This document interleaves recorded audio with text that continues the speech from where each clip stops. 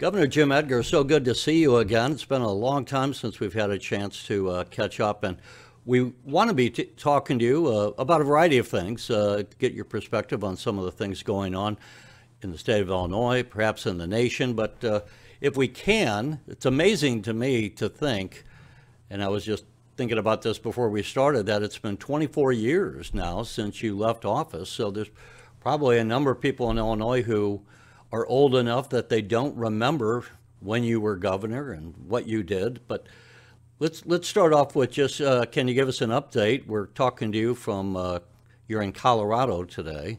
But what are you doing these days in life? Where are you living and what are you working on? In fact, I was thinking this morning, it was 25 years ago, I presided over my last state fair, which is something as a governor, you may not think much about till you become governor, but that's a time-consuming and it's an interesting part of the job. After I left the governorship, I was fortunate. The University of Illinois had me come over there, and I always tell people they gave me the title Distinguished Fellow, and I wanted to take the job because after being in Illinois politics for 30 years, if somebody would call you distinguished, you want to take advantage of that. So, and I got a chance to talk with college students, both at U of I and other universities around the state, which I enjoy very much. I enjoy kind of trying to stimulate young people into being involved in the political process and in government. And I also like to hear what they think the priorities are. And so that's been a rewarding experience the last almost 24 years now of being around young people. I'm not formally with the university anymore. I still have an office over there, but I do have a program that we started about 10 years ago called the Edgar Fellows, which we work with people already in the governmental political arena. And we try to get them, first of all, to get to know each other. One of the things that struck me that people in politics today and in government particularly, they don't know each other as well as they used to. The polarization and particularly at the federal level, I don't think they know each other. State level, still to some extent they do.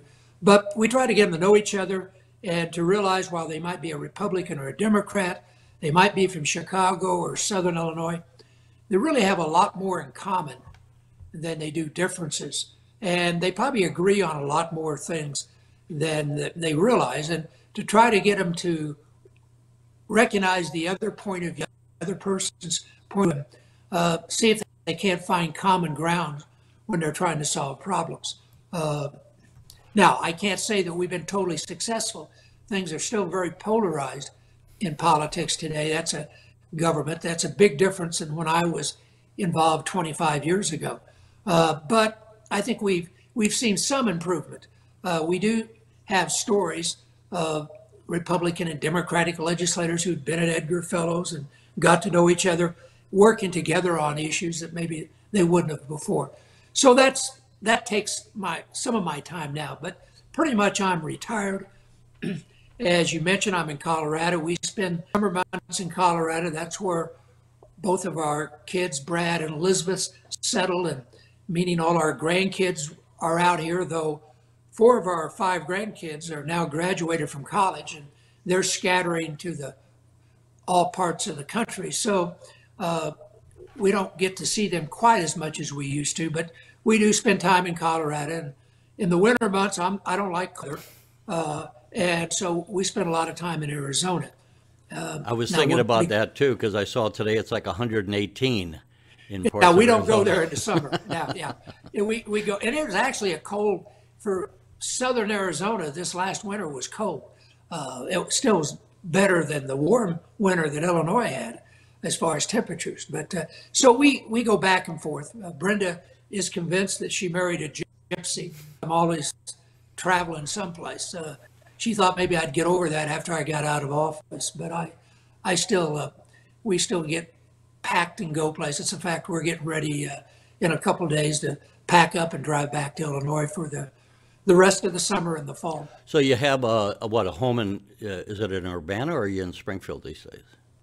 No, we're in Springfield. We, about 10, 12 years ago, I decided I was going to, in my self-imposed exile from Springfield, when we moved back, when I started reducing my role at the university. So we've been back for more than 10 years now. And you know, a lot of people love Champaign, and it's fine. I love Springfield. That's where I spent most of my adult life. We raised our kids in Springfield and did most of my work in Springfield. So I think you lived in enjoyed Chatham, being in Springfield. didn't you live in Chatham? Or? Well, we were in Springfield city limits, Okay. but we were in the Chatham School District. I was going to say, I'm which, living in Chatham. My kids It was went to- interesting, yeah, yeah. You know, it's interesting when you talk about Edgar Fellows and trying to get people to work together and understand the importance of it. Because just today, and as you and I are talking now with the internet, we can connect from Illinois to Colorado. I now can cover Washington in much the same ways I did 30 years ago before I came to Illinois, and I was with C-SPAN. So today, Robert Kennedy Jr. was speaking on censorship and before the House Judiciary Committee, and he was saying, I'll put a clip up on our website shortly, but he was talking about the need to restore dignity and professionalism in the relationships in government. And he was saying how his uncle Teddy Kennedy got more things passed than any other legislator, and how he worked with and became friends with people like Orrin Hatch, who, for those who don't remember, was a very conservative senator from Utah, and politically very much opposed to the same positions that Ted Kennedy had, but yet they worked together. And Robert Kennedy was saying, I was surprised, why is my uncle bringing in Orrin Hatch, who he goes, I thought was, I used to look at him as Darth Vader, you know, but it goes to show. You had, obviously everyone has issues with people. One thing that people I think should know is that, you know, they think, well, all Republicans like each other and all Democrats like each other, but it's often your biggest nemesis might be a member of your own party. How did you deal, whether a Democrat or Republican, when you're trying to get something as governor passed and, you know, there was someone who just seemed to revel in being a thorn in your side? Well, as governor, I used to say, you really need to put the partisanship aside because you had to get things done. And most of the time that I was governor, well, my first 2 years, which were the most significant probably because we had all kinds of problems when I came in, and I was dealing with a Democratic-controlled legislature. So to get things done, I had to be able to work with Democrats. You had to compromise. Later, I had, one time I had 2 years of all Republican control, but you still had to work with them. And sometimes you had to pick up some Democrat votes. I mean, just because you were both Republicans, you and the legislator, didn't mean you always agreed. And sometimes it was as difficult to get the Republicans to go along than it was the Democrats. Because as the governor, often you have to get the legislature to do things they don't want to do, like raise a tax, cut spending. But you're the guy that's where the buck stops. You've got to, you know, get things done. You've got to do it in a balanced budget manner. The governor has the chores of, I think, a much tougher job than legislators. And he's held more responsible for what happens. You know, things can fall apart and maybe it's the legislature's fault, but usually the governor gets blamed for it. Same at the national level. If Congress doesn't act and the president tries but can't get it done, he gets blamed for it. So if you're going to get things done, you've got to kind of put aside the partisanship and deal with people as individuals and try to see if you can't find something that you both can agree on to solve the problem. Now, sometimes I was successful. How much did you have to do the log rolling, where someone says, "I'll vote for you if you give me a grant for the local library or something"? It was how much of? Not as much as people think, but more than I wanted to do.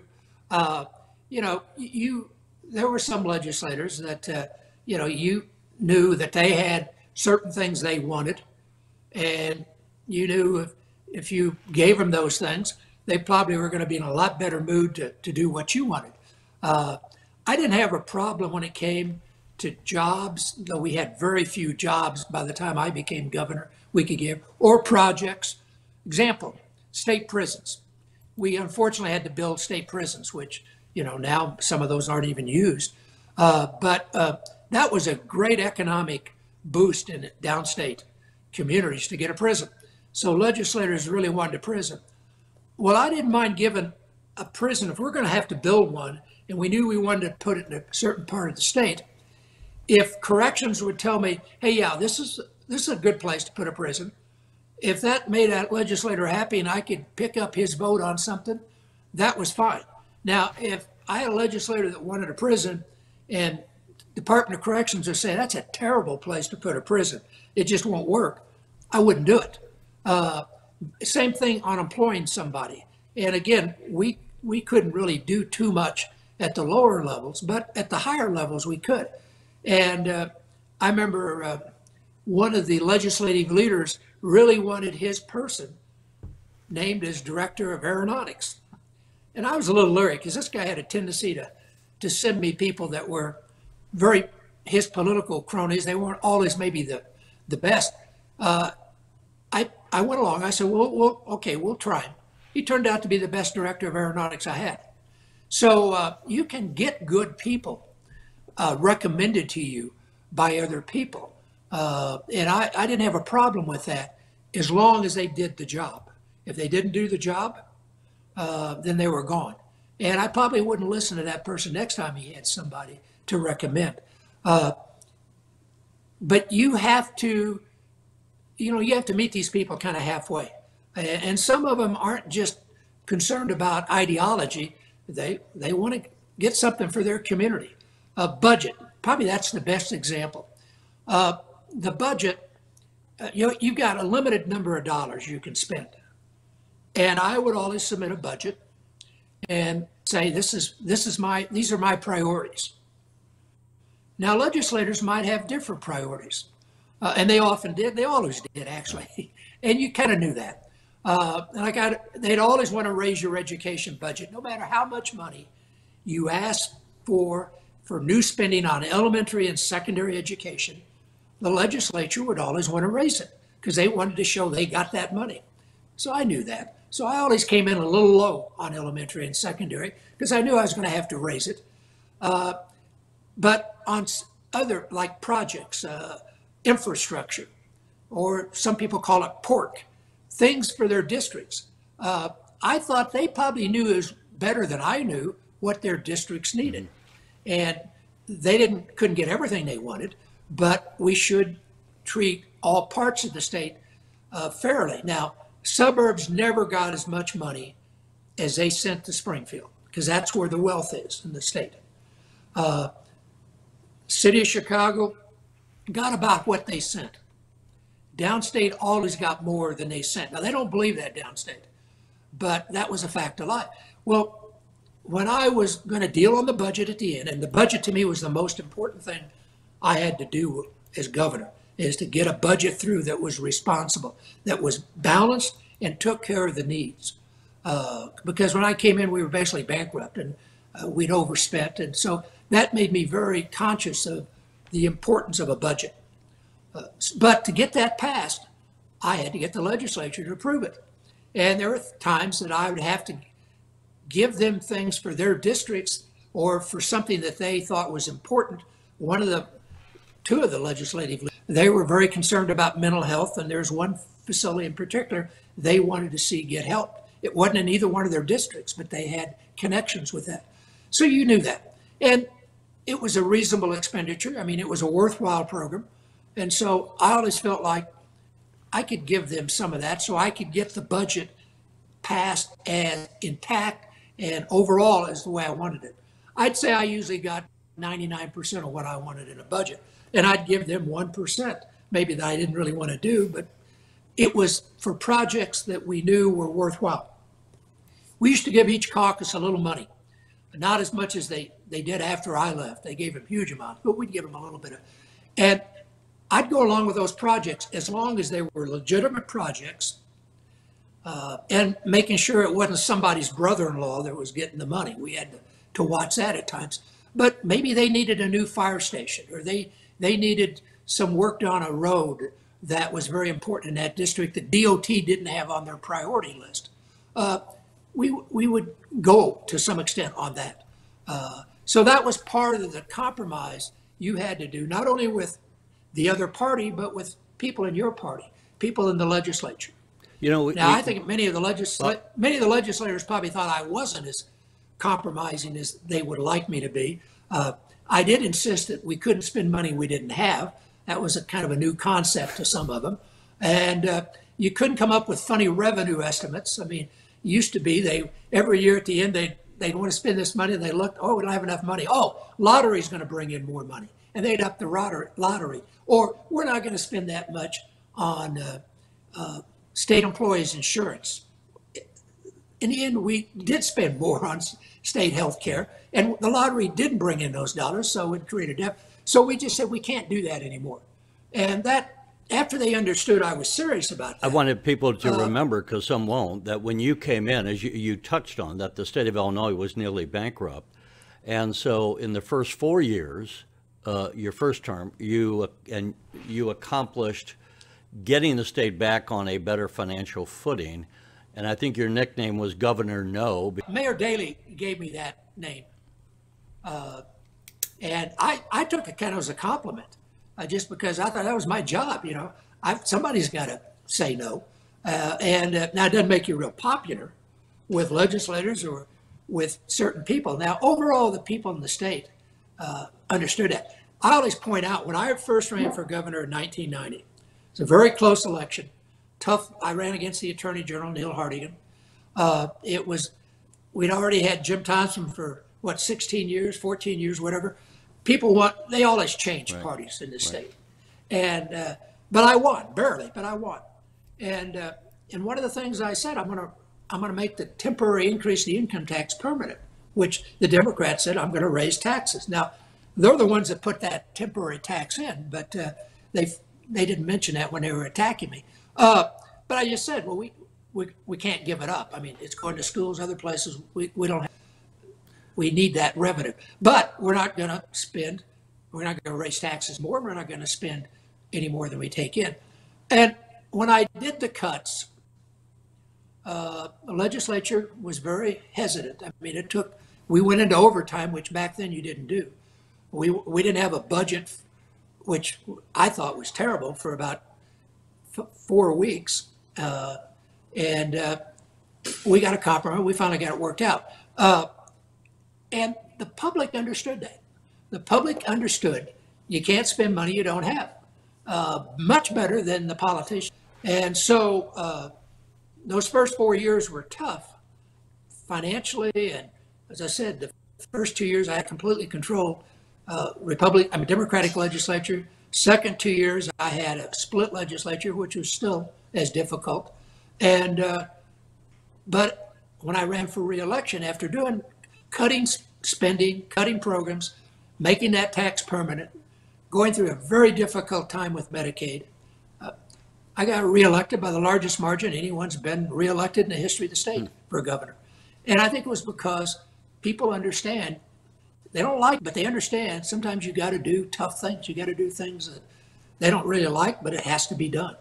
Let me go back to when we got the Edgar Fellows, because it seems like a lot of your post-governorship has been about educating people, speaking on the issues, trying to see if you, in your own way, you can get government to work better.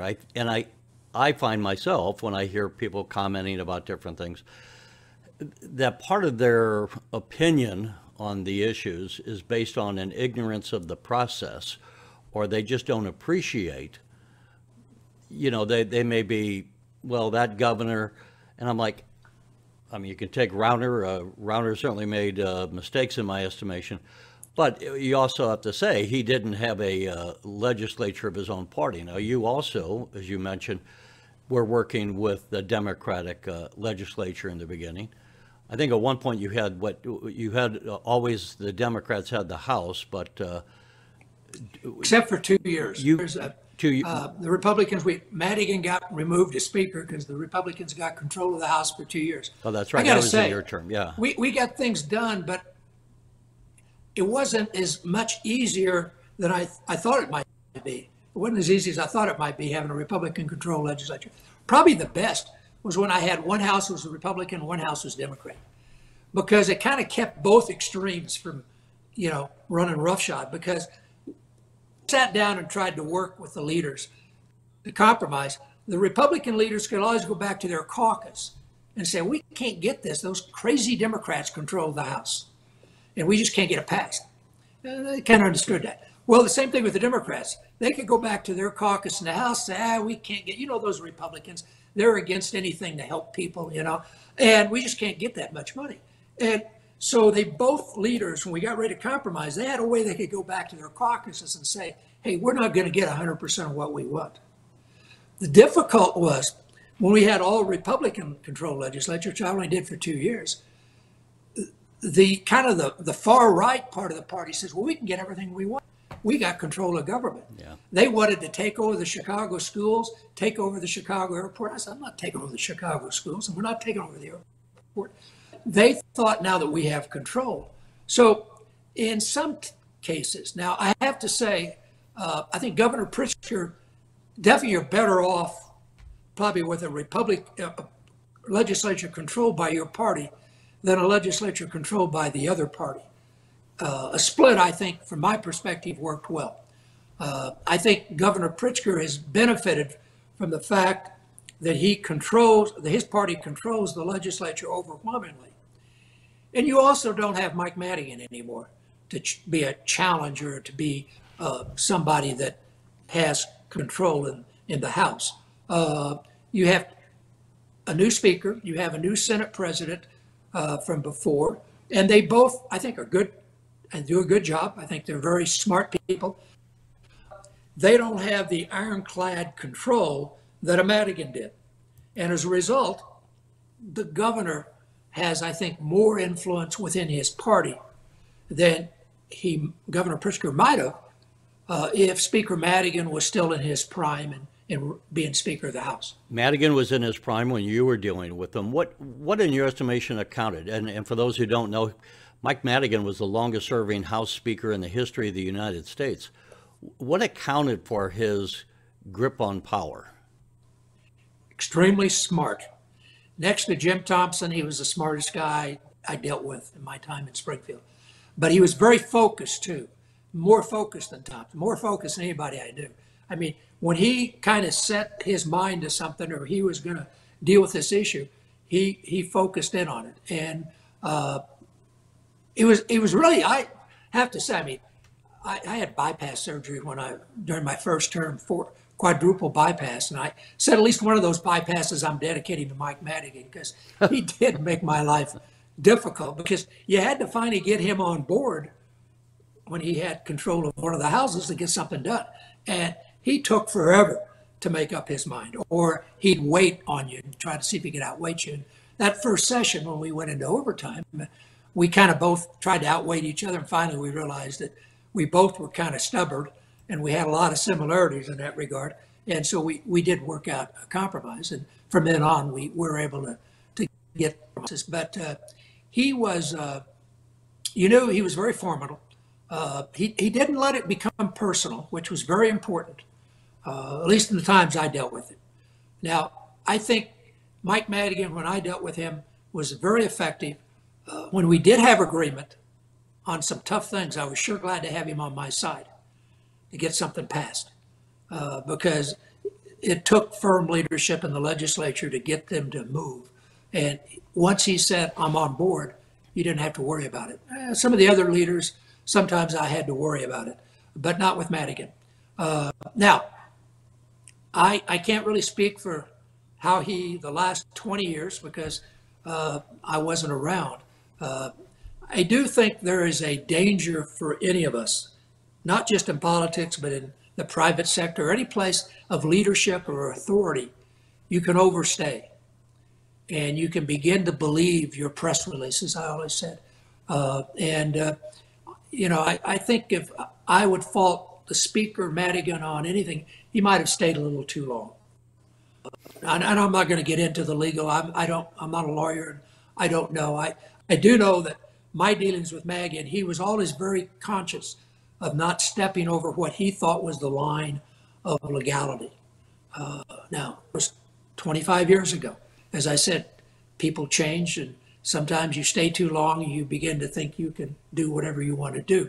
But my experience with him was not that. He knew that he had power, but he also knew at the end of the day, he didn't have total power. And particularly at the end of my last 4 years as governor, my last 2 in particular, when he became speaker again, I found him much easier to work with. There were things we couldn't agree on, but there were things we could agree on. And he was also very supportive of holding the line on spending, contrary to what most people would think about Democrats, and contrary to what most of his members wanted to do. But he was very smart, and he's very focused. And I think and he also was a stickler on you keep your word. If somebody lied to him, he probably never would deal with him again. And I think some of the governors, particularly, I can think of one Democratic governor in particular, had a problem with that, and Madigan and him never did work very well together. Yeah. In fact, I interviewed Madigan's counsel, who then was managing the impeachment of Governor Blagojevich, and David Ellis, who is a judge now and also an author. But David Ellis said in an interview that we did about a year after the impeachment that early on, Madigan came not to trust Governor Blagojevich and never wanted to be in the room alone with him. He always wanted to have someone else there. We are in a state now, state of Illinois, where over the last 10 years or so, it seems that we've been having people moving out of the state, and population keeps going down because of a variety of reasons. Taxes, the cost of doing business, a lot of people think overregulated. You, as we said, you spent some time in Colorado, you spent some time in Arizona. Has that given you maybe somewhat of a different perspective on things as you come back to Illinois? And what do you think about where we are as a state now being governed, and what might Illinois be able to do to improve the situation so that we can get more businesses to move here, to build here, and for the people to stay here? Because when you get 100,000 people leaving the state, that adds up to a lot of people pulling their money out of the economy. Now, is that the last census, or is that the first one that wasn't accurate? I'm not sure on those, because I know they came out and they didn't lose as many people as they said. First of all, I don't think it's unique to Illinois. Let me go back, first of all, based off spending time in Colorado and in Arizona. I think Illinois is a lot better place than maybe I thought before. Now, Colorado, I think, has a lot going for it. Arizona, its government, their schools, they just don't compare. Even Colorado schools are pretty good. I don't think they compare to Illinois schools. And Chicago is always a struggle, I think. I mean, you have economic issues in Chicago. And the schools, I think, are better than they were. I don't think they're as good as they should be. They're better. But I think in the rest of the state, schools are pretty good. And again, we pay more for schools in Illinois than they do in Arizona, and I think we have better schools. And it goes back to, you can lower your taxes. The South, that's great, low taxes. They're the bottom of everything. I mean, I'd hate to see Illinois become Mississippi or even Texas in schools. I mean, I just think you get what you pay for. We do pay. You can make an argument that maybe there is some waste and there are some things that need to be changed. But I think overall, people should not badmouth Illinois as much as they do. Now, a lot of people are moving out west. I don't know what they're going to do. There's no water out west. This climate problem is really impacting out there. Illinois, while we've got a little bit of a drought going through central Illinois right now, we still have water. We're the center of the nation. We've got a lot going for us. Can government do a better job? Probably, though I don't think state government right now is doing a bad job. And we'll have to see how the new mayor in Chicago is able to deal with the problems of Chicago. But I don't think Illinois. Weather, I got to say, it's too cold in the winter and too humid in the summer. I don't know, we can blame government for the climate, but we do have some things going for us climate-wise, and that's we've got water, we've got we've got other things like airport. We got a lot of things going for us, and again, I don't think it's as bad as people make out. And also, if you look around the country, many states in the Midwest and the Northeast have lost population. It's just this migration to the South and to many seniors like myself. A job's not the key thing. They want warm weather. They want recreation. And those areas offer more opportunities. I do think on the property taxes revenue are pretty crushing. No. Property taxes are high here. Our other taxes are not as high. Property taxes in the suburbs are not as high as they could have been. When we put in back, one of the things we got done when I was governor was we slowed down the increase in property taxes. And for many years, it held property taxes pretty constant, and they found ways around it. Like this is my governmental thing for you. Whenever you solve a problem with a new law, and you might solve it, but it's not going to last forever. School aid formula, whatever, you're going to have to go back and redo it. Same thing when we put a cap on how much you could increase property taxes in the suburbs. And it did save hundreds of millions of dollars. They figured out after time how to kind of get around that. But property taxes are much higher here than other states. That's because we fund education through property taxes, elementary and secondary. Most states don't do that. Most states fund it from statewide taxes like the income tax or the sales tax. So I've always thought our property taxes are too high, but that means you have to raise another tax. Let me insert. I tried that, and people what do you didn't what do you want to think that. on that though? Should Illinois look to, because if you have an income tax, you're paying a tax on your income.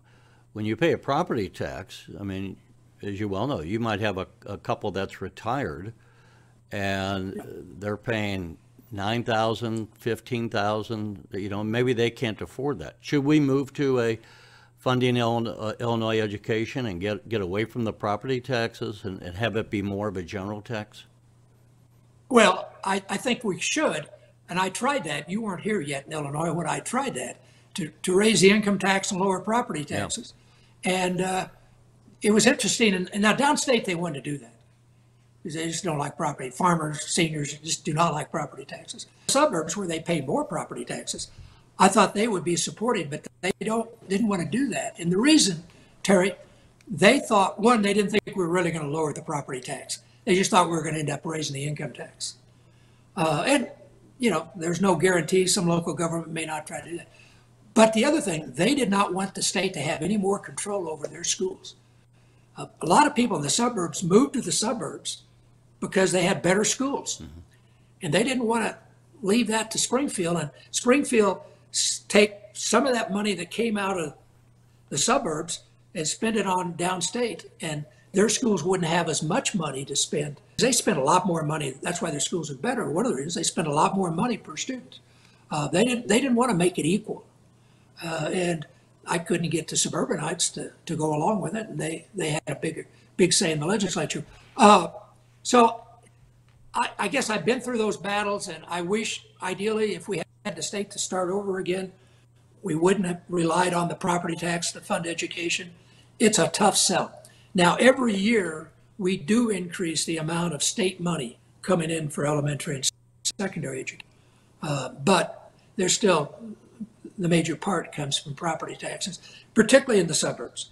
Downstate, the state aid probably is close to the property taxes. They get a lot of state aid. Suburbs don't get much state aid because the state aid formula is based on need. And for the most part, suburban school districts, the people there are wealthy than people, let's say, in the city or in downstate Illinois. So it's a very difficult thing to try to get done. I mean, I was surprised when Governor Pritzker wanted to put that tax on millionaires. that he couldn't get that passed because there aren't that many millionaires. I'd run into people, they were adamant against that. I said, oh, how much money you make? They said, well, but next year they could go 500,000 to 100. And I said, okay, but they'd have to act. It just amazed me because I thought it's just a little demagogic when you're talking about we're just going to tax millionaires, we're going to put this tax on millionaires. But I thought that might sell. Well, it didn't.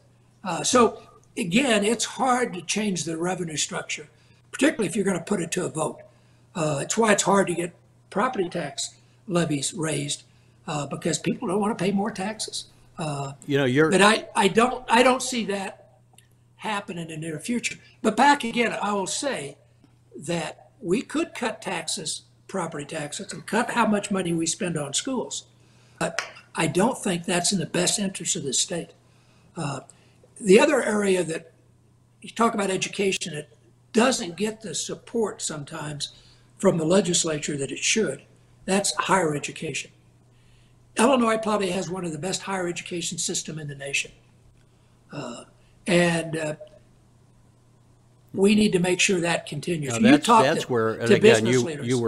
you went to the U of I after leaving the governorship, but I would agree. I would say that when I grew up in St. Louis, one of the things we recognized about Illinois were some of the great colleges that were in the state of Illinois. I don't remember the numbers. Before we get off that, the other thing I saw where Governor Pritzker, on his trip to England, he was selling Illinois. And one of the things he was really pushing, was our community college system to business leaders. Because community colleges, which we have a very good system in Illinois, that's one of the pillars of our higher education in Illinois, is they also provide training for employees. And if you talk to business leaders, at least when I was governor, one of the main things they cared about was education and training of people they wanted in their workforce. Well, community colleges are in a good position to provide that kind of training. And I think that's, again, a plus we have in Illinois that I think they have community colleges in other states that I've been in, and they're fine. I don't know if they have as good a structure as we do in Illinois. And I think studies have shown that Illinois has not only the senior institutions like the U of I, Southern, Eastern, Northern, all those, Illinois State, and our private, Northwestern, University of Chicago, Knox. We have a good system here, but that costs money. I think sometimes higher education doesn't get the financial support from the state that elementary and secondary does. I believe I'm right, and I don't remember the numbers offhand, that we have really taken a lot of money, the state has taken a lot of money out of support for higher ed over the last 20 years. It hasn't grown. They've relied on tuition. Which is partly why tuition has gone up, right? Right, exactly. I mean, today, and it's not unique. I mean, two of our grandkids went to school in University of Colorado, and University of Colorado costs the same as going to the University of Illinois if you're a state resident in Illinois. They could go to a private school cheaper, which just amazed me. Because most private schools have built up a pretty good endowment, and they provide some subsidies, financial aid. Illinois used to lead the nation in providing financial aid. When I left the governorship, we were ranked number in providing financial aid to students who need it to go to school. Unfortunately, in about 5-6 years, we'd slipped down to being like 20th. And I don't know where we are now. I think it's come back a little. But, those are the kind of programs that are very important. I think we maintain. And again, I think Illinois has a history of doing a pretty good job in that area. I think in the last 20 years, unfortunately, we didn't do as much as we should have done in that area. There's no doubt we had some budgetary issues. We had some governors who didn't see the need to get a budget, and we had a whole host of problems that hit higher education. I was going to on the budget. I just one last thing, since I know you can edit me out. In the Rauner administration, we didn't have a budget. We did have money for elementary and secondary education. Right. They did pass that, right? But they didn't pass money for higher education, and so higher education really had a tough 2-3 years there that I'm not sure they completely have recovered. And I'm not necessarily talking about the U of I. U of I gets taken care of. I worry about the other universities And I worry about the community colleges because they don't quite have as strong as lobby in Springfield. And sometimes they get overlooked. You know, it's very important that we have all those institutions functioning very well in this state. Yes, and you know, I have a master's from American University, but I tell people I also went to community college for 2 years, and it helped when you were getting the basics out of the way. I could go to a community college when I was living at home with my parents, and just the cost per hour was less. So not only that, but we have now so many people. We're talking now as a society about artificial intelligence coming out. We went through the internet revolution. There's so many things that the pace of change, I think, happens in society now faster than it did when we were growing up. And so people might, you know, lose a job because of technology. They need a place where they can go, and they don't want to get a 4-year degree. They want to go back and maybe retrained on how to do websites or something else that they can pick up in a semester or a year and then get back into the workforce having been retrained. So it seems to me that demand for community colleges is still, as I used it, but you know, affordability, but also that we need to retrain the workforce at a faster pace than we had historically. So. I agree, and I think, again, that's why I think community colleges are a very important part, and I think we have that in Illinois. You know, I'm back on the tax problem, and I think our biggest problem, and I'd ask people, they mainly are pretty wealthy people, or we're moving our residency. It wasn't the income tax. It was the inheritance tax. And I've never quite understood why we got out of step with going along with the federal approach on the inheritance tax. That's most of the people, wealthy people who've moved to Arizona or Florida where they're resident, or Texas. It's because the inheritance tax in Illinois was out of whack. And that, I think, needs to be looked at and dealt with. Our income tax is not as high as some places that people go to. Now, you've got to be conscious of taxes. I think you've seen people move out of the Chicago metro. Some of it has to do with crime, too. Right. And I think that's an issue that I think all big industrial cities are dealing with. We're not alone. But that's probably is the priorities, making those communities, people feel safe. Even in the suburbs where maybe they aren't as threatened as they think, but they see it every night on the television and they hear stories. That, I think, is caused, I know it's caused a huge exodus from the city of Chicago to the suburbs. Yeah. And maybe a lot of them have gone over the state line to Indiana or whatever. So I think crime is an issue that, you know, that has to be dealt with. And that, again, that's the new mayor in Chicago has, I think, a major challenge in that area. To get something done and get the confidence of the people that he is getting something done. That was a major issue in the campaign. Now, he was able to win, even though I thought that might cost him the election, but he was still able to win. But I think that's going to be a major challenge.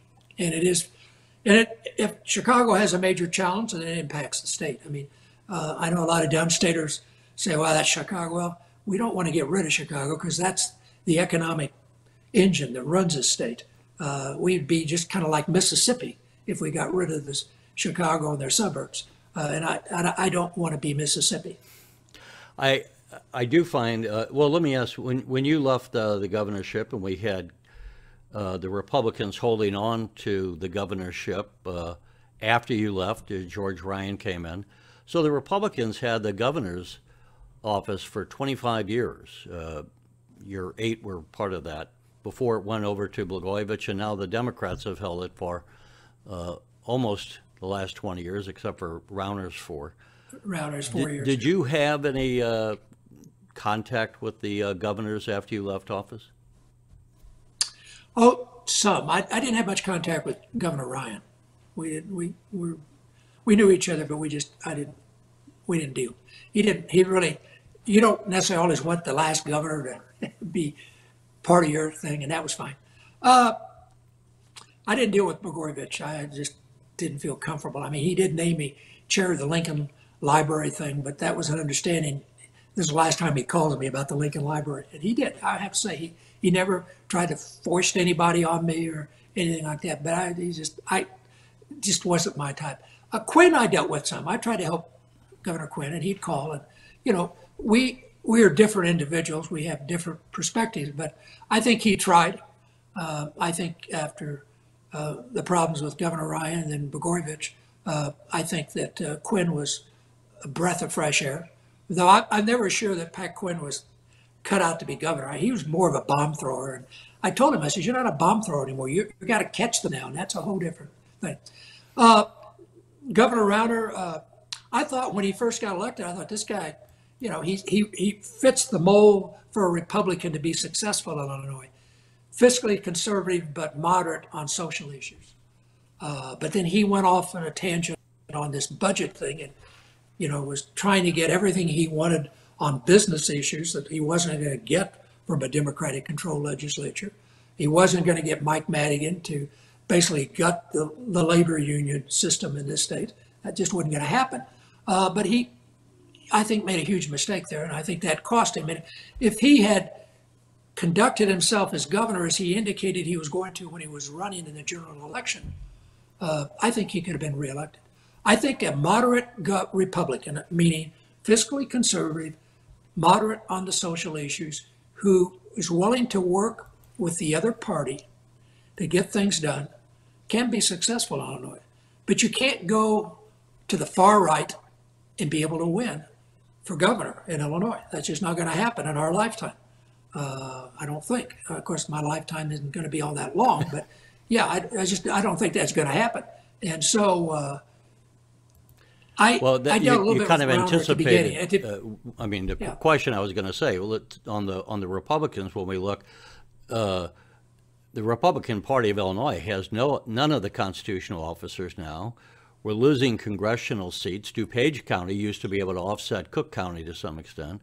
Now, as we said, people are moving out of Chicago and they're still voting Democratic. So DuPage County is moving increasingly Democrat. What can the Republican Party in Illinois do to regain some power? Because primarily it's a downstate party now. It is. I mean, it's more Republican downstate, south of I-80, than it was when I was governor. I mean, downstate used to be swing. Now it's, I'll just say a bad candidate can carry downstate by 10, 15 points. But you can't win elections with that. And the big problem for the Republican Party has been we've lost votes in the suburbs. Not only people moving in voting Democrat, we've got people who used to vote Republican now vote Democrat. When the Supreme Court threw out Roe versus Wade, that had a huge impact in suburbia, particularly DuPage County. We had an excellent candidate running for president of the county board in DuPage County, who would have been, one of the people on our farm team for a statewide office. He barely lost, and he lost on the abortion issue. Even though he was pro-choice, there was enough of a swing from voters who usually would vote Republican in DuPage because of that issue that cost his election and many other Republicans down the ballot. And so the party cannot be perceived in the suburbs to be successful as a party of the far right. And unfortunately, that is the perception. Now, off-year elections should have been a good Republican year with a Democrat in the White House. And it wasn't in Illinois, in the suburbs, where it should have been. So, as I said, we, as a party, do better in the suburbs. The numbers just aren't there for the Republican Party to be a viable party statewide. We'll continue to be, we'll do very well downstate, but we won't be able to win statewide. Yeah. Before we let you go, and I know you got something coming up here, any quick thoughts on the Republican presidential run or just the presidential run in general? It's no secret in this state that I'm not a fan of Donald Trump. And I think right now it looks like Donald Trump's going to be the Republican nominee, even with all his indictments and everything, that he very well can win the primary path to be the nominee. And one of the dilemmas, I think, in politics is primaries. both parties. The extremes in both kind of dominate in a primary. The Democrats, you got to go to the left. I think we see that to some extent right now. You didn't ask, we didn't get to talk about Governor Pritzker. I think he's done a pretty good job. I mean, he had a tough thing with COVID. That was just, everything else was minor he had to deal with compared to COVID. And I thought nobody had been through that before. I thought he gave it his best shot. Wasn't popular with a lot of it. I give him high marks for that. But one of the things that I'm kind of disappointed that he is looking at the presidency, which I don't blame him for. But you look to the presidency in the Democratic Party, you have to move left. And I think that makes him much more of a progressive, I guess is the term they use, than I think probably be good for the state. I think the state needs a governor that's kind of in the middle. So if I fault him on anything, I think his keeping his eye on the possible shot at running for the president has made him a little more liberal than I think probably is best for the state. Now, on the other hand, in the Republican primaries, because you have fewer of those moderate, who used to be moderate Republicans, vote in the Republican primaries anymore. Most of my friends, people who work for me who were Republicans, they're now not. They either vote in the Democratic primary, they don't vote. And so that makes those candidates move to the right more. So that makes it very difficult here in both. So that affects the presidential thing. Right now, looking at who's running for president on the Republican ticket, the only one I think right now I could tell you I could vote for is probably the former governor of Arkansas, Hutchinson. I think he's probably makes more sense to me. I think the others Asia are, Hutchinson. Yeah, is it Hutchinson? I'm not even sure. His name doesn't get mentioned enough for me to really. But I think he seems like he's been a governor, he's been a congressman, he's worked in the administration of W. Bush. He's I think seems like a competent, rational guy. The others, though, are all over there trying to, most of them anyway, pick up the votes if Trump falters. And right now, I don't think Trump's going to falter. So I think it's a good chance we could have a rerun. Now, I know a lot of people that know a lot more about national politics than I do, both Republicans and Democrats, who keep saying they don't think Joe Biden will be the nominee. I think it's getting awful late to say that. That's like those of us in the Republican. I say that. Yeah. That's like a lot of Republicans said, well, it won't be Donald Trump, a lot of party leaders, but rank and file says it is. So we saw something about having Trump and Biden again. It's just, I just think that's unfortunate. Yeah, it's interesting. It's fun. There's a fun part of politics. It just seems to me I get frustrated because I want things to get fixed. I want problems to get fixed, and we're never going to run out of problems. And it would be nice to have the government functioning not in a kumbaya way. You want to have some differences, but just more to where we're getting. At the national level, we're not even passing budgets anymore. We're just. Well, we've never passed budgets for years, though. Really, I mean, we're doing. That's not just under Biden. We've been typically doing these continuing resolutions, and they're not. I mean, they've been fiscally irresponsible because they got a printing press. I will say, I was glad they got the infrastructure bill passed. I thought that was very important. They did do some things on COVID to help. I think they went overboard to some extent. I mean, I only wish I could have been governor when the state was sending Illinois billions of dollars. I mean, usually when I was governor, the federal government was causing us to spend billions of dollars we didn't have on things like Medicaid and other programs. I wish I could say I think we're going to get over this polarization. I had hoped after the last presidential election, and I thought Trump was going to exit the scene, and Biden was an old timer that reached across the aisle, knew how to do that from his days in the Senate. We'd get away from, but unfortunately, there's just too much hatred in politics these days. I don't know what else to call it, and everybody thinks the other guy's evil. And again, back to Edgar, that's one of the things the Edgar Fellow, we try to convince folks, look, just because that person has a different point of view doesn't mean he's a bad person. Right. And one of the things I learned, particularly as governor, there is often, to solve a problem, there's not just one solution. There's different things that can be done. And so if you don't get 100% of what you wanted, if you had to compromise to get it, chances are that and many times that compromise position worked better than if I'd have got what I wanted 100%, or vice versa, if the other party had got 100% of what they wanted. Because it takes into consideration all the different points of view in the country, and I think in the state. And I think that's important when you're creating public policy, that public policy reflects a lot of different points of view. And I think it's more accepted. And if it's accepted, chances are it's got a better chance of being successful. So unfortunately, I'm not as optimistic as I was maybe after the election 3 years ago that we might get back to that nationally. I think and if we go through the same election we had 4 years ago, I'm afraid that's just going to continue the polarization and the inability to bring the parties together. Now, I do think the majority of the people, they did vote for the current president.